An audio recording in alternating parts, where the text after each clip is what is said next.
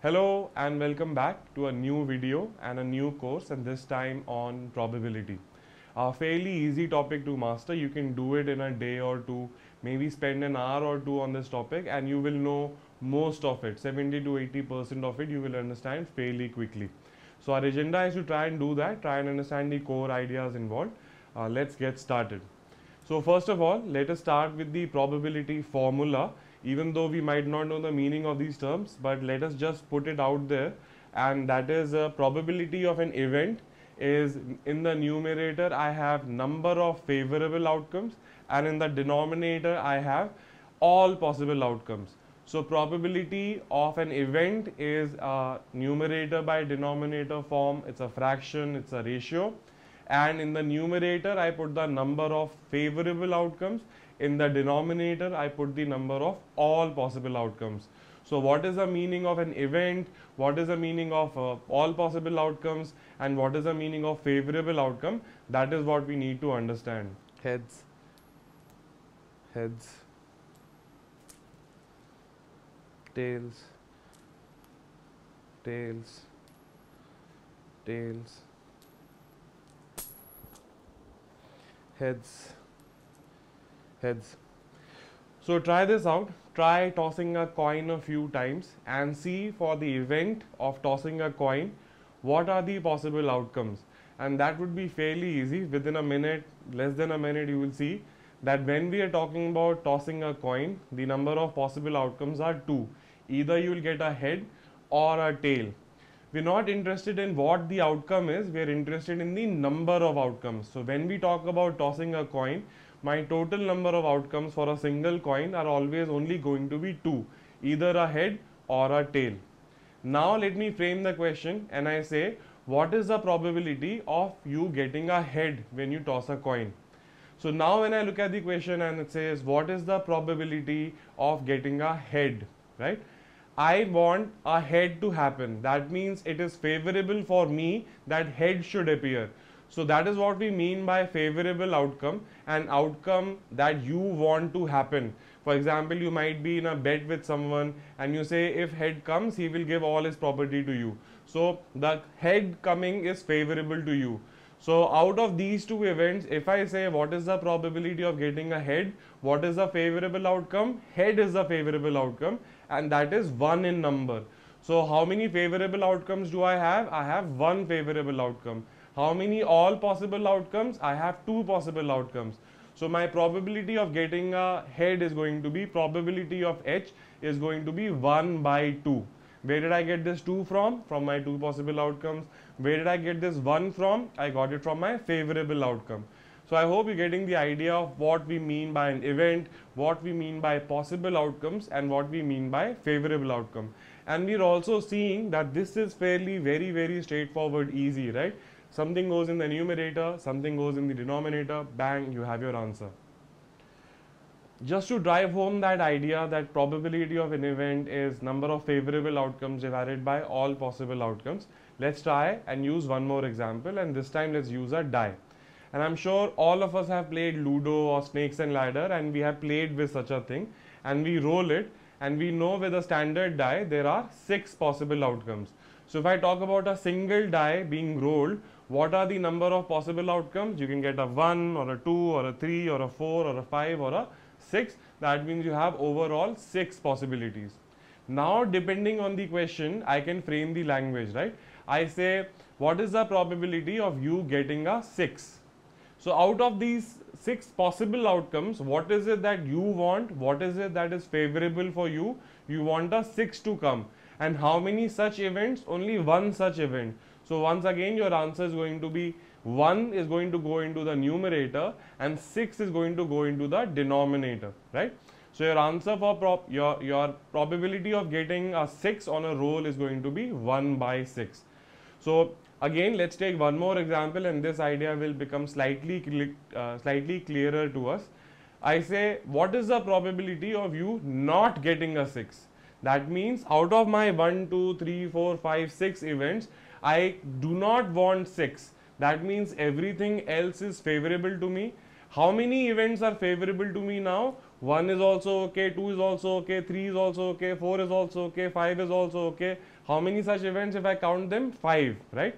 So now my answer, if I say what is the probability of not getting a 6, your answer is going to be 5 by 6, right?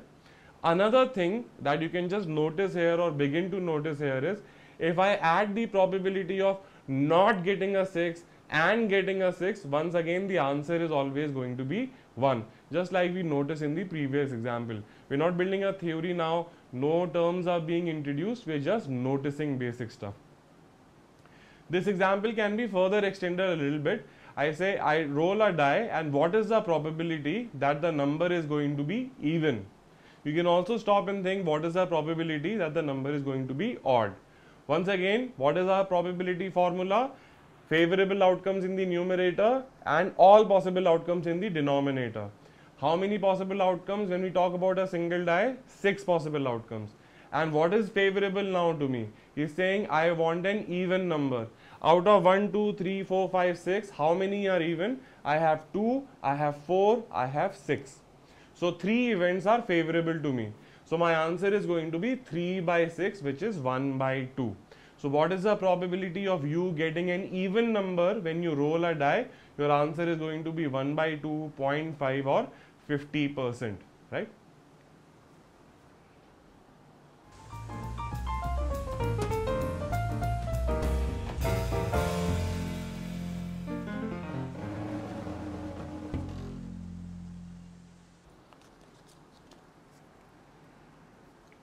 Okay, so just to repeat this idea of what is the formula for probability, what is the meaning of all possible outcome, what is the meaning of favorable outcome, etc.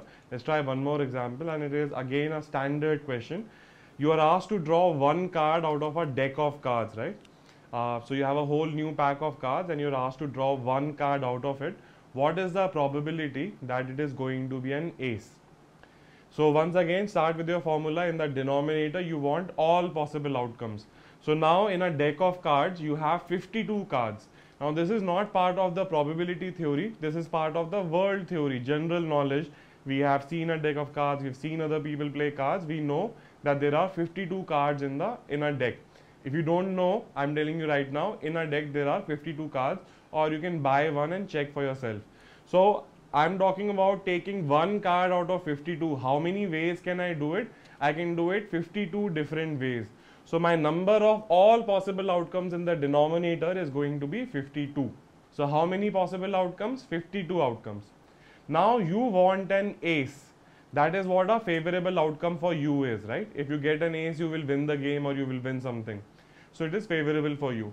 Now once again, you have to remember that in a deck of cards, out of these 52 cards, 4 are ace cards, right? So out of these 52 events, so out of these 52 outcomes, how many are favorable for you? 4 are favorable for you. So 52 goes in the denominator and 4, which is the number of aces, goes in the numerator. So your answer for this would be 4 upon 52 or 1 by 13, right? The question was, what is the probability that when you draw one card, that the card is going to be an ace, right? So 52 possible outcomes and 4 favorable outcomes, my answer is 4 by 52. If I change the logic a little bit and I say, what is the probability that the card is going to be a black card? So once again, I have to think, okay, first of all, in the denominator, my answer is going to be the same because it is 52, the same as earlier. But when we talk about red or black cards, again, I have to remember that in a deck of cards, there are 26 red cards and 26 black cards. So if you want a black card, which is the favorable event for you, you say, okay, out of these 52, 26 are favorable for me. So what is the probability of getting a black card? It is going to be 26 upon 52. Similarly, if I had asked you what is the probability of getting a red card, again the answer would have been 26 by 52 because there are 26 red cards in the pack. So again, you can try out a few more questions related with a pack of cards. It could be, what is the probability that it is a black number card? What is the probability that is going to be a face card? What is the probability that is going to be a black king, etc., etc. But remember, if you're drawing one card, your answer will always have a 52 in the denominator. Just to get you started, if you were to draw two cards, right, your answer in the denominator would be 52 into 51. And the logic for it is very, very simple. When you draw out one card, right, out of 52 you draw out one card, there are 52 ways of doing it. But once you have done that, out of the remaining cards, what are the possible outcomes? 51 outcomes. So 52 into 51 we'll do, or we'll write it as 52C2. These ideas are part of counting theory and you can learn them better in the permutations and combinations lecture.